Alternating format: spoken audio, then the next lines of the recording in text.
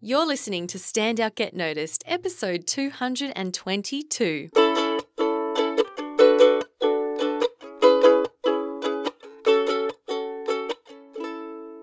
Hi there, Rockstar, and welcome to Stand Out Get Noticed. I'm Christina Canters with you here for episode 222.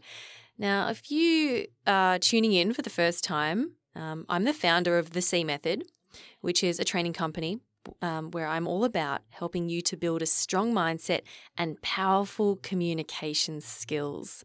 Now, if you find this podcast valuable, then I invite you to join my free Small Talk Made Simple class, which is a 10-day email series to help you talk about yourself effectively, without bragging, of course, and to have enjoyable conversations, both socially and in the workplace. You can sign up for that at freeconfidencecourse.com. The link is also in the description of this podcast in your app. Okay, let's get into this week's topic, which is, I'm calling it, what are you waiting for? Now, I want you to have a think about, have you ever wanted to do something or achieve something, but you've been waiting? You've been waiting to feel more confident. You've been waiting to have more experience. You've been waiting to get more qualified. You've been waiting to gain some recognition from someone else before you go and do that thing. Now, this might play out in different areas of your life, but for the context of this podcast, and we talk about, we're talking about the work context here. Has this ever played out in your mind? Once I have more experience, then I will apply for that promotion. Once I have that promotion, then I will feel successful. Once I have my idea clearly formulated in my head, then I will speak up. Once I feel confident, then I will do that presentation. Once I have that qualification, then I will be able to call myself an expert. Once my website is perfect, then I will launch my business. Have you ever had any of these stories play out in your mind? Now, these can be quite debilitating. They can hold us back, really. But it doesn't seem that damaging, But what it comes down to is we're waiting for something to happen before we take action. Or we're waiting for something before we can feel happy or successful. And in this podcast, I want to bring some more awareness to this. And my goal is for you to become aware of if you're telling yourself a story like this and how you might start to challenge it or start to unpack it.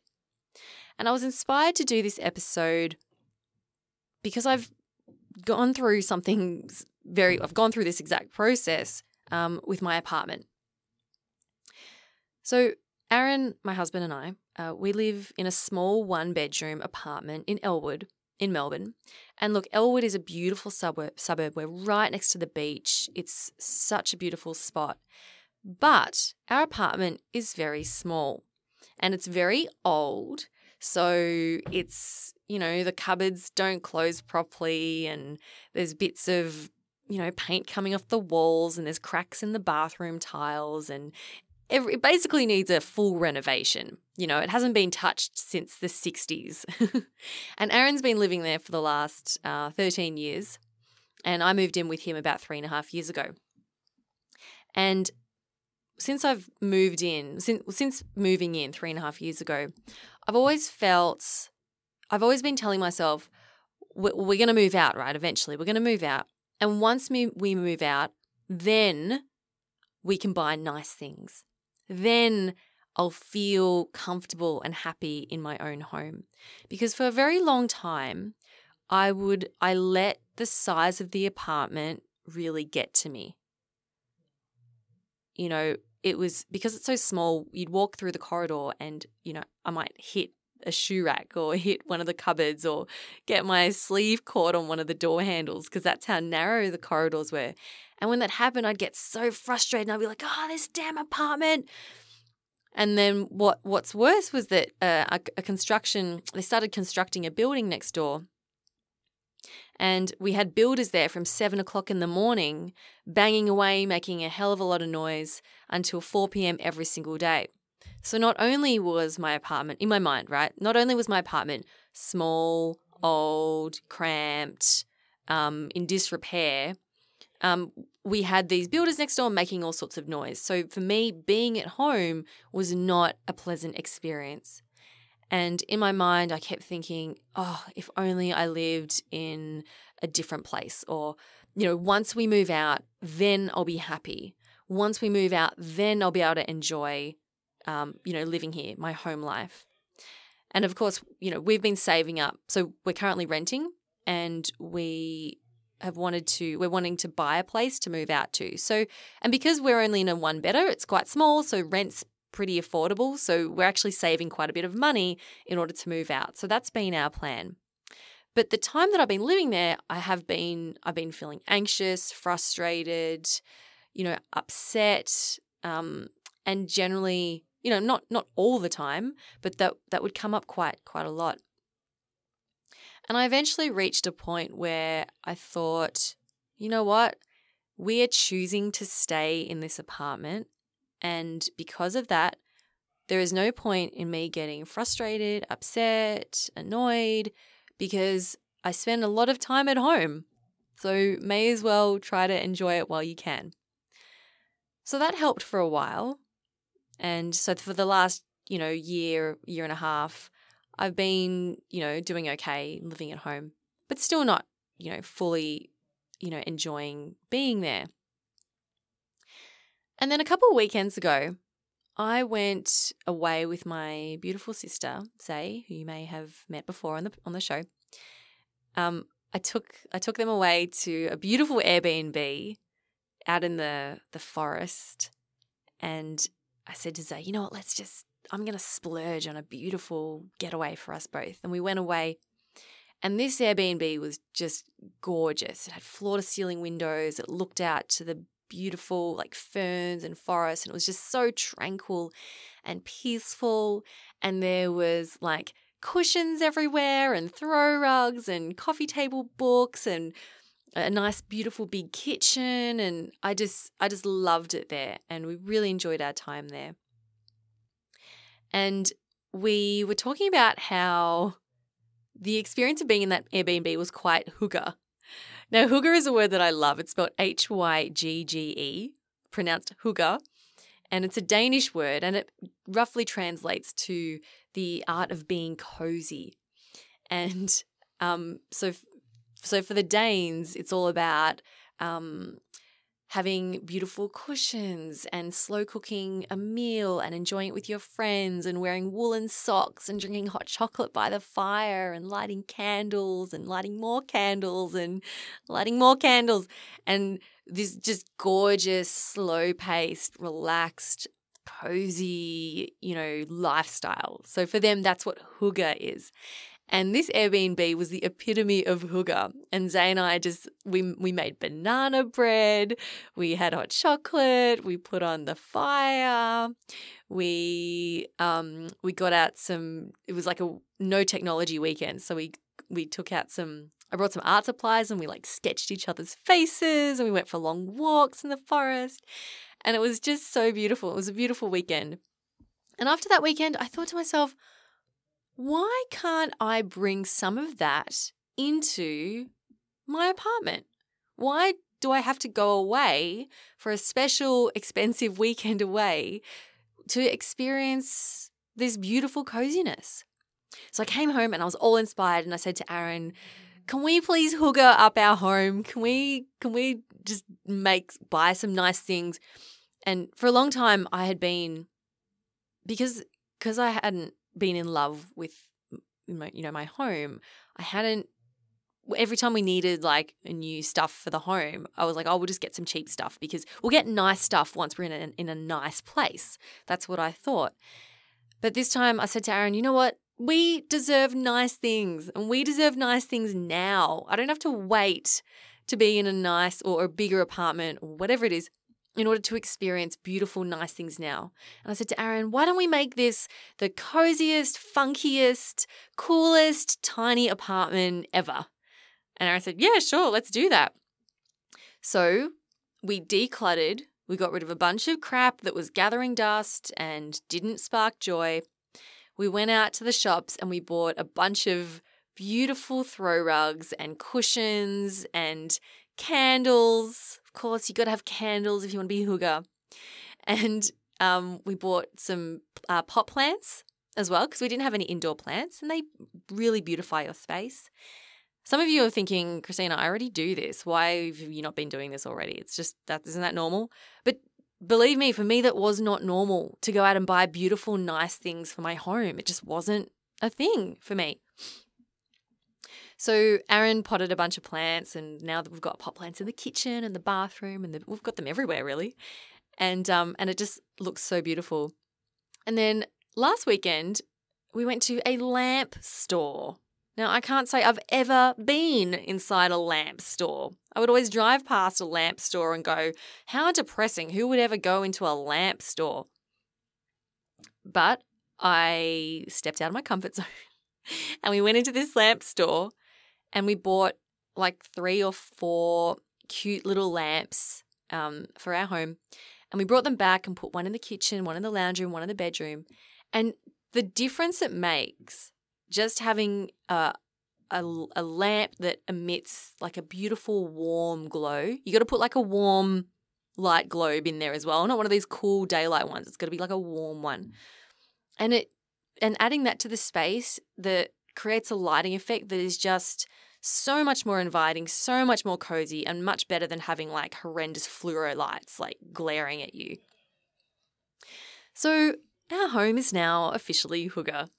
And I turned the bedroom into what I call my Zen palace, where I now we have my new lamp, and I put in some like an aromatherapy burner thing with some like lavender oil. And now before bed, I go in there, I turn the lights down, I put on a candle, I put on like some meditation music through the speaker, and I sit there and I journal and I wind down for bed. And it is just so beautiful, and I feel like I'm in a day spa. And for a very long time, it did not.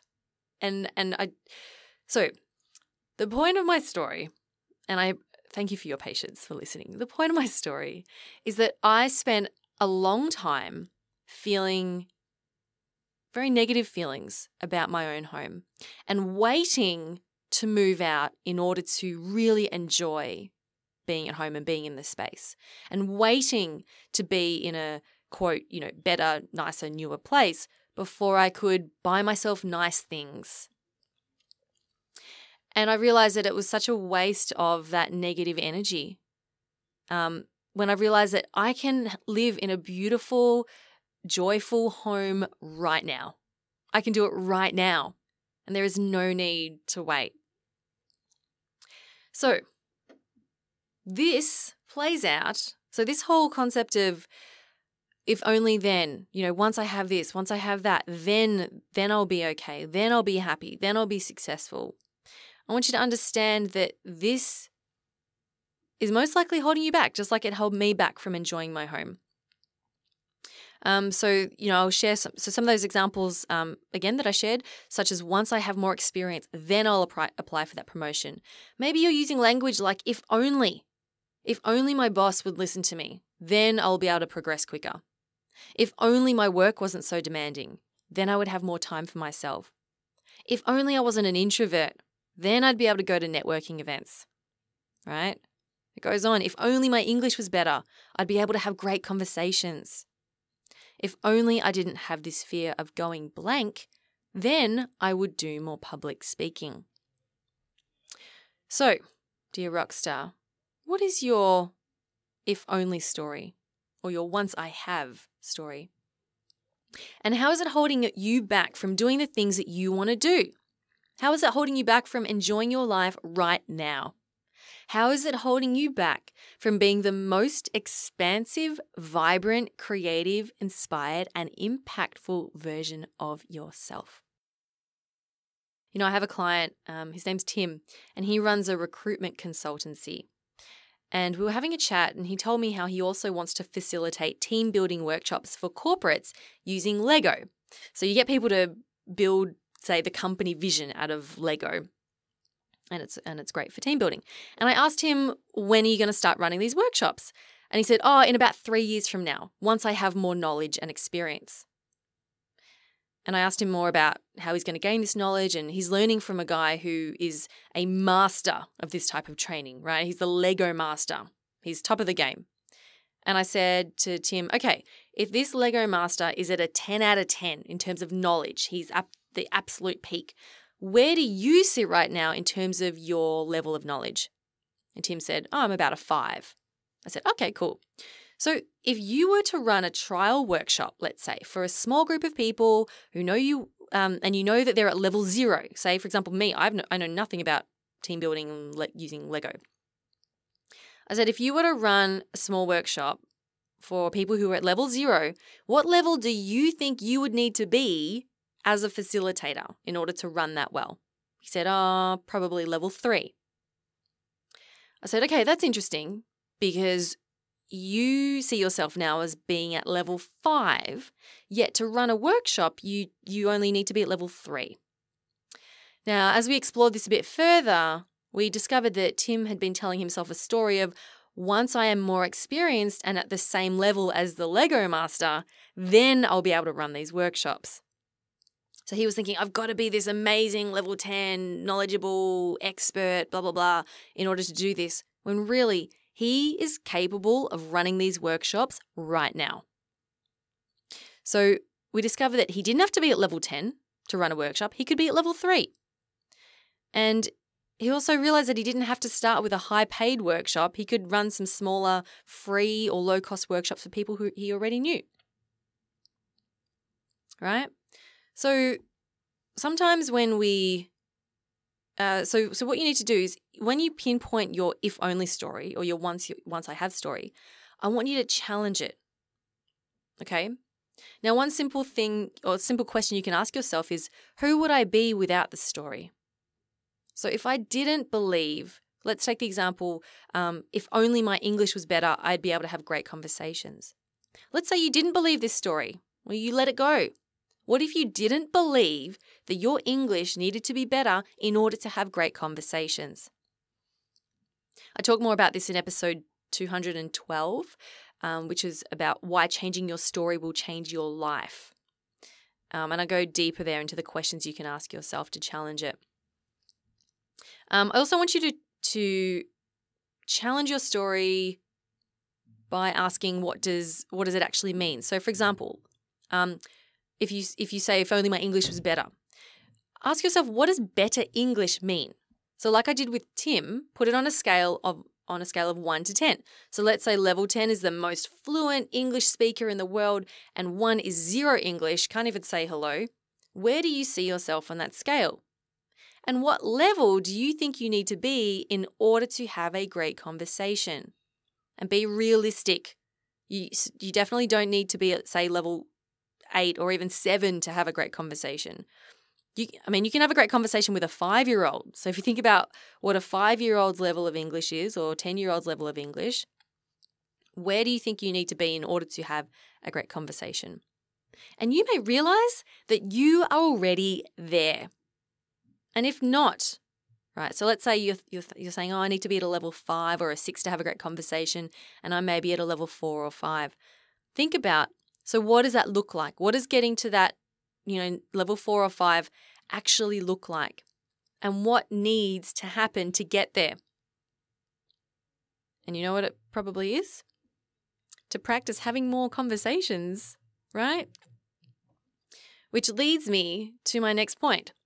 If you're telling yourself a story of, once I have X, then I will, I want you to know that that thing that you want to have comes as a result of the doing. Okay? So going back to our example, if you're saying, once I have a better level of English, then I will have better conversations, you will actually you need to have more conversations in order to improve your English, right? So you got to reverse it. Such as the same as, I need experience in order to get that promotion. Well, when you get the promotion, when you apply for that promotion, you actually get the experience of that. If you're waiting to have your ideas perfectly articulated before you speak up, well, speaking up will actually help you to articulate your ideas. And you'll get that feedback straight away. You'll speak up and go, okay, that I didn't do that as well as I could, and you'll improve for next time. If you're waiting to be more confident before you do more public speaking, Just know that the confidence comes after you've done the public speaking. Okay, you can't build confidence beforehand without actually doing it. You may believe that you need to be more qualified in order to be seen as an expert. But hey, if you call yourself an expert and when you act and speak like an expert, other people will see you as being qualified. So whatever story you're telling yourself around if this, then that, or if only I, or, once I'm here, then I'll be blah, blah, blah, then flip it. See if you can flip it. Another example, right? Outside work. I have a friend who wants to get fit and healthy. So I invited him to a 100-minute boot camp. And I said, you want to get fit and healthy, come along. And he wrote to say that he wouldn't come because he'd rather train on his own until he was an, I quote, absolute specimen before he came to train with other people. Now I'm thinking, dude, you've got it all backwards. If you want to become an absolute specimen, then the accountability and challenge of working out with other people will be more likely to get you there. It reminds me of a quote that you may have heard me say before, but I love it, so I'm going to say it again. You don't have to be great to get started, but you have to get started to be great. That's from Zig Ziglar, one of my favorite quotes. So, what are you waiting for? I want you to stop waiting for things to line up, for the timing to be perfect, to be more confident, to be more experienced or more qualified or more fit or more senior or more wealthy, because you will be waiting forever. So I encourage you to let go of your story and start acting from a place of success right now. That, my friend, is where you see true growth, results, and fulfillment. All right, peace out, everyone. Thank you so much for listening. If you enjoyed this episode, please share it with a friend, a colleague, or a family member, and make sure you tell them to subscribe to Stand Out, Get Noticed. Say, it's this awesome podcast. You should totally subscribe. Tell them episodes come out every Wednesday or Tuesday night, depending on where you are. Thanks so much for sharing and spreading the word. I really appreciate it. Keep on being awesome, and I'll talk to you next week. My name's Christina Canters, and this has been Stand Out, Get Noticed.